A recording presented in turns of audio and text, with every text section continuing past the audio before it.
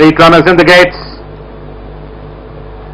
And they're off for the Hampi Cup. Lovely win dispatched by all the 8 runners. And getting into the early lead. One is Fire Glow, now being passed on the outside by Noah's Ark, who just is a neck up in front as they are heading towards the first 100 meters, being joined by Super Success. Isn't She Lovely is also putting in a fast one to be well up with the first 4 runners as they are heading towards the 1000 meter marker. Mulholland comes the next, Royal Serenity, Big Art and Pinata is a close last.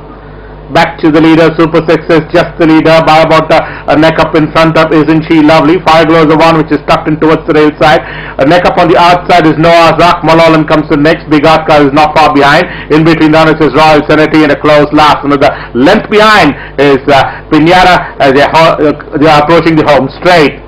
They begin to negotiate the balance sector for the final run, and they're homeward bound for the Hampi Cup. And it's a Super Success from Isn't She Lovely, ranging up on the outside. Behind them towards the rails is Fire Globe. Then comes Noah's Ark, Mulholland, Big Art. But inside the final, 350 meters, and Isn't She Lovely, neck in front. And the one which is warming up on the outside is Noah's Ark. And further back is Big Art, is giving a couple of hard cracks or so.